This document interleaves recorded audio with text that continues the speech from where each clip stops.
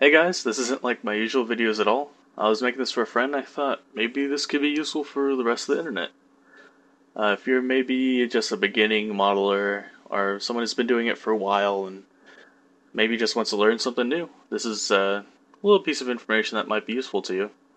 We'll be doing some ambient occlusion baking onto an object as well as stacking it with the diffuse into one texture. So one thing to keep in mind when dealing with any sort of light maps is that you're going to need two sets of UVs.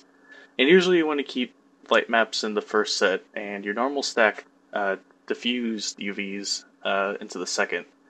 And the reason for this is because Maya is going to go to that first set when dealing with the light maps, and you can probably change it. And I know when working inside of UDK you can specify which set is the light map, but in general it's just easier if the first set relate to the light maps. You might be thinking, doesn't UDK do light maps on the fly?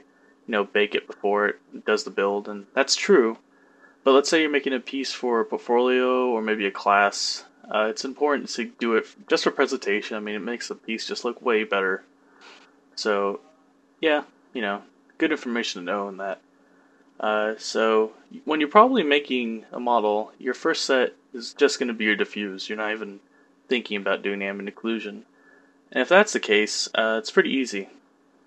So let's just pretend for a second that our second set of UVs were just the one UV set that we have. If you want to just make a new one, just copy the UVs to a new UV set so that both of your UVs would be set 1 and 2. And then just go back to the first one, go to create UVs, automatic mapping, and then it'll be laid out exactly like this. The first one will be the automatic and the second one will be the ones that you stack. You won't lose anything. And you'll be ready to go by that point.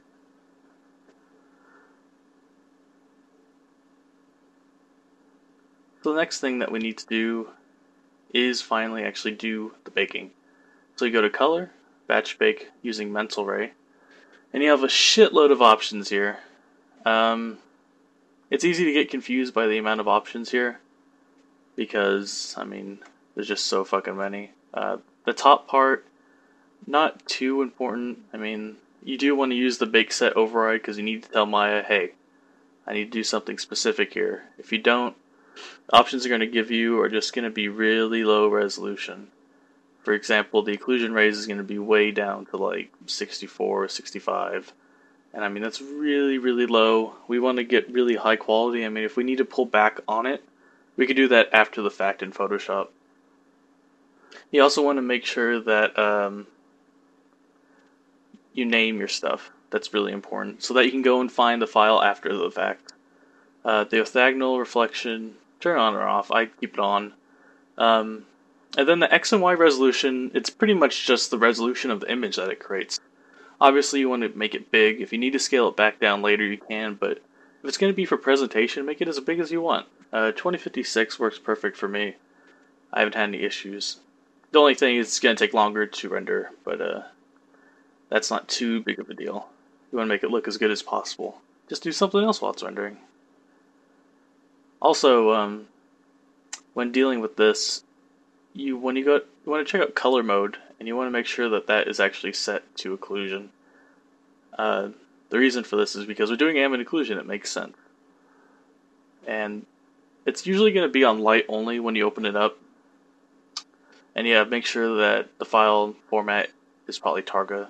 Works best for me. I mean JPEG. It's not as great. As long as it's not 32-bit Targa, those take up a lot of space. When dealing with any sort of 32-bit image, you probably want to keep it small. And yeah, just make sure you get the color mode. I'm just leaving the options up here so you guys can take note of it. It's a pretty important part. Yeah, it's probably going to be set to only light when you open it. Make sure it's occlusion. If you do only light, it's not going to look good.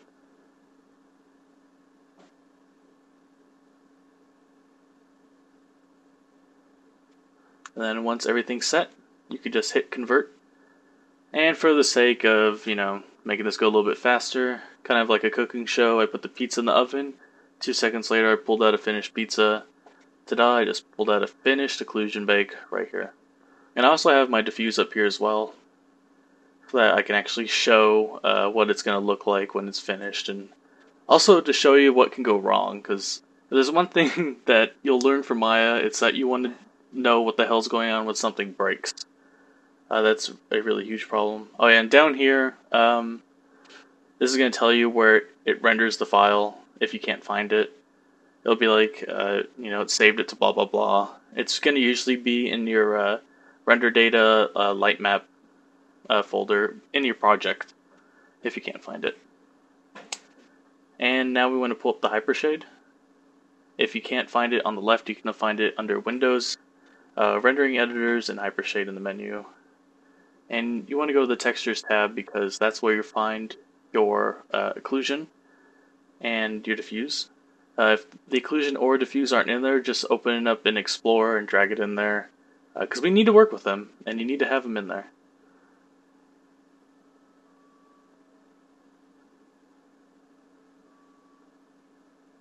Make sure that UVs are still set. You can put the occlusion on there and see if it used your first set of UVs, that's important. And now we want to open up a layer texture, just type layered into the search on the left, then open up. Don't open up a layered material or a shader, because that is not what we want. And then just double click on the layer texture and you'll see it opens up some stuff in the attribute editor. The green thing is just a placeholder. Don't worry about it, we can get rid of it. So then middle mouse click your occlusion over here, as well as getting rid of the green crap, and then middle click your diffuse over. And think of this area as like a Photoshop hierarchy. Things on the left are going to be at the top, things on the right are going to be down below. And this is important to keep note because just like Photoshop, this has some blend modes, so we can do things like multiplier difference or light and dark. For the occlusion, we want to use multiply, and then on the second, you don't want to put anything on it. So it's going to usually be on over. Turn that off. Turn it to none. And what's also great about this is there's alpha slider, so you can turn it down. You can bring some white back in and get rid of some of the dark, depending on how much the occlusion you want to be on there. And you can even do it after the fact. So if you put it on, it's too much, you can crank it down a bit. It's really great. You can stack as many as you want. It's a really great tool. And then after that, we want to create a new Lambert. You can just find it right at the top. You don't have to type anything in. And always name your stuff. It's a good thing to get in the habit of doing, especially when you're just dealing with a lot of stuff. If you have a lot of nodes in your hypershade, you get lost. I mean, in general, just name everything. It's gonna help you. It takes like 2 seconds. Just name it. So go to the materials, double click on the Lambert you just made. You can also use the graph network if you want to do it that way, but just middle mouse click the layer texture we made and just drop it right on the color. And we're ready to go by this point. All I have to do now is actually apply the material to the object that you made. In this case, it's going to work for me because I already told Maya exactly how to get it to work. So I'm going to show you what's going to happen when you normally apply it, and what's going to end up happening to your diffuse. It's going to go crazy. The reason for this, make sure that your lighting is turned off so you can really see what it looks like. Maya's default lighting is garbage. It's going to just look really terrible. The reason for this is because it's using the automatically mapped UVs for your diffuse. And that's just how Maya is. It takes the default setting and just runs with it. So we need to tell Maya, hey, this is not the right thing. We need to differentiate the difference between the automatic UVs for the light map and then our diffuse stacked UVs for our diffuse map. So to do that, you go to Window, Relationship Editor, UV Linking, UV Centric.